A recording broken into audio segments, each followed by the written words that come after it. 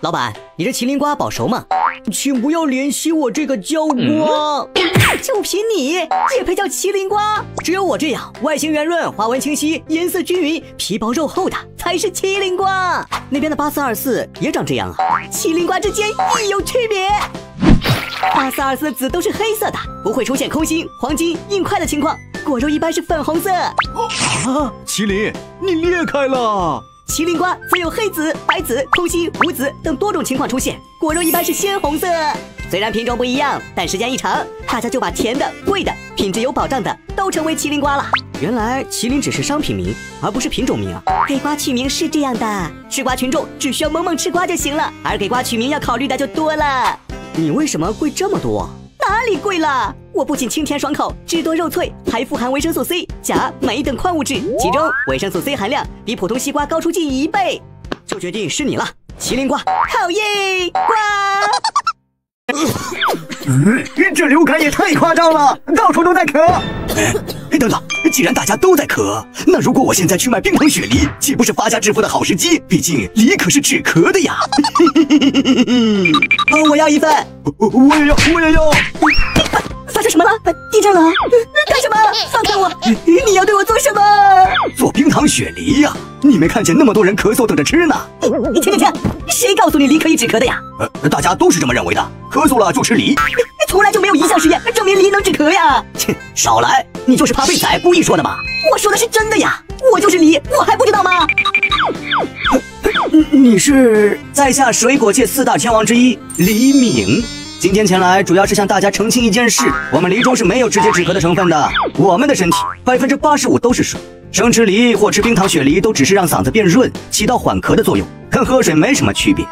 你们的咳嗽是因为病毒感染造成的，最好的方法就是去医院看病吃药，那样才能止咳啊！我的发财梦啊，毁了，全毁了！马上就是枇杷上市的时候了，赶紧来尝尝鲜。你听，你就直接吃我，不剥皮啊！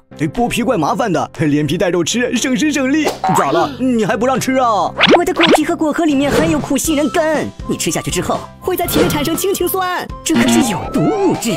如果过量服用，会导致恶心、呕吐、呼吸系统麻痹，甚至心搏骤停。我让你吃，你还敢吃不？啊，有毒啊！那我还是剥皮再吃吧。你这皮老结实了，咋这么难剥呢？你笨啊！给我们剥皮得上点技巧，懂不懂？看他的。勺子还能剥皮？别小看我们，只要用我们在枇杷上刮一圈，给它来个全身 SPA， 就能让果肉和果皮分离，再硬的皮也能剥掉。舒服。真的一撕就下来了，这办法真好用，这下就能愉快的吃枇杷了。在小小的果园里修啊修，你当时在淄博撸串呢，放开我兄弟，少来祸害我们！狗咬吕洞宾，不识好龙心。我这是在帮他修碎，修一修，到时候才能结出更好看、更香甜的果子。你说的是真的吗？真什么真？男人的嘴，骗人的鬼！他把你未来的栋梁之才都摘掉了，你将来怎么结果？别信他！你不修碎，果子都长一块，到时候要么被挤烂，要么都长不大。我这是帮你快刀斩乱麻。好人不骗好人哦。为了来年丰收，我试试。信龙哥，结硕果，你放心好了。你也来试试啊。这些都是我的宝贝疙瘩，你想都别想。看来你是不撞南墙不回头啊。行，到时候别后悔。这年头说真话都没人信啊。老哥，看来他没骗我们。修过碎的葡萄，果子真的更大，更香甜。我又不香，看到了。龙哥，下次给我也修一修吧。加油，加油！不错哦，果实个个饱满，可以卖个好价钱。哎呀，一年到头都在忙，终于可以放松一下，不用卖力吸收营养了。醒醒，别睡了！葡萄采收后，树体可是最虚弱的时候，你可得先做好月子才行啊。笑话，还没听说过葡萄树坐月子的，要做也是你做。哎，一孕傻3年，不会是真的吧？这树怎么都不知道保养自己？你消耗了这么多养分，吃点月子肥好养养身体呀。哎呀，你怎么那么啰嗦？这果实都没了，用不着补营养了。哎，你这月子没做好，要落下月子病的，抗病能力也会下降的，来年会影响开花结果的。你别管我了，都说了不坐月子了。你这树咋那么糊涂呢？行，看你明年咋办。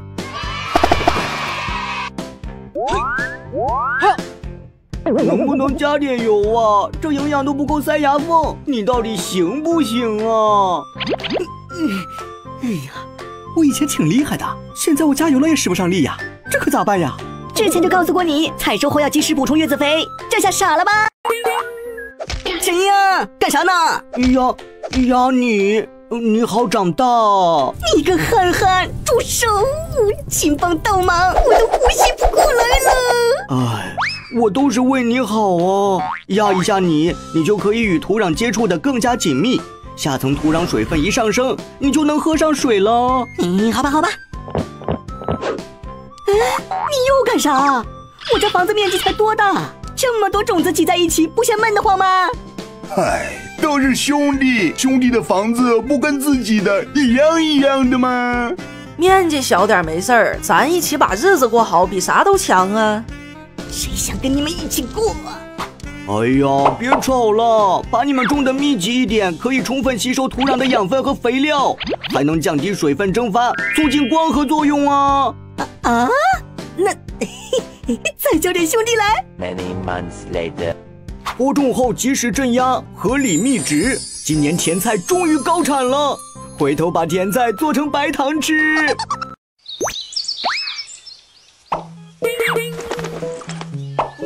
妈妈，你别丢下我！儿子，咱们杜鹃鸟是丧是育儿，妈养不活你。我刚摔了一个喜鹊蛋，给你再争取了空间，你认喜鹊做妈吧。我只有一个妈，我不要喜鹊。老兄，为啥你长得比我们大那么多啊？谁是你老兄？傻憨憨，你摸到我敏感部位了，给我下去吧！你这哪来的野鸟？肯定不是俺们亲兄弟，接下去的是你才对。不是野鸟，野鸟没妈要。闭嘴！我要把你们都推下去，这样我就能得到所有的食物和爱了。你这个混蛋！救命啊！妈妈，老大，其他兄弟们去哪里了？我也不知道他们去哪里了。儿子，你说奇不奇怪？明明是亲生的，你怎么长得越来越不像我了？谁是你亲生的？你眼神可真好啊！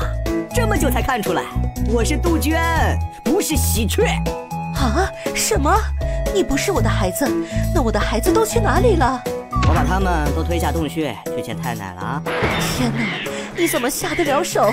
他们都是你的兄弟呀！这就是我的本性。你个呆鸟，替别人养孩子都不知道，真是糊涂！哎呀，我竟然遇到了杜鹃夺巢菊。兄弟，你不是天天嚷着要种山药补身体吗？快拿土来给我盖上吧！你咋知道我的秘密？不过我得先给你盖层彩条布。真是多余！没事，我要那玩意儿干啥呀？不是啊，以前种你都拼命的往地里钻，我还得拼命把你挖起来。我们都在用力的活着。别提有多累了。有了这层布，你就可以横着长。横着长也行，磨磨唧唧的，盖土吧。这么着急投胎呢？我还得给你铺玉米秸秆，再盖上一层土，然后再铺一层草木灰，你才可以躺进去。这下我终于可以躺平了。这下我就等着收山药喽！哎呀呀，菜布桥上种山药，收起来太方便了，来年还这样种。老兄，你搞什么？居然卖假咖啡！我没有，你乱造谣！那为啥我越喝越困呢？困是因为你们人体内有腺苷和腺苷受体，它俩只要结合，你们就会产生困意。色体内内，腺苷哥哥。但是我含有的咖啡因跟腺苷长得很像，咖啡因取代了腺苷，你们就睡不着了。你宝贝儿，我来了。腺苷哥哥。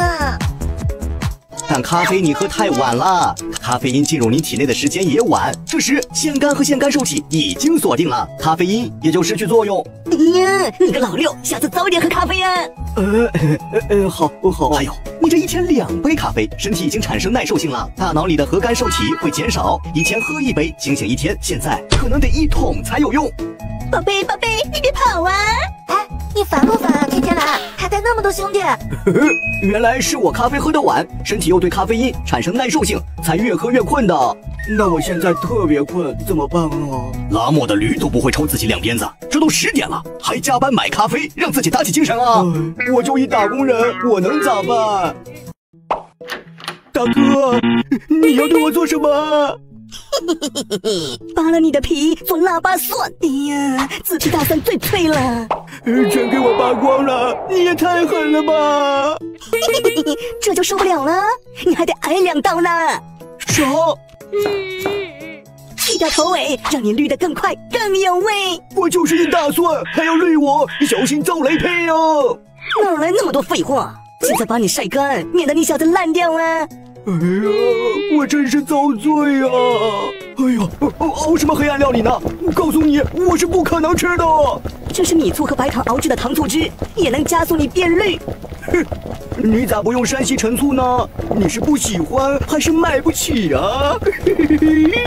陈醋会让你变黑，用米醋更好。你给我喝吧，废话那么多。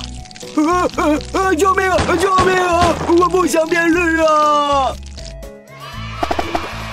哎呀，这腊八蒜真绿啊！拿来给家人们下饺子，肯定巨香。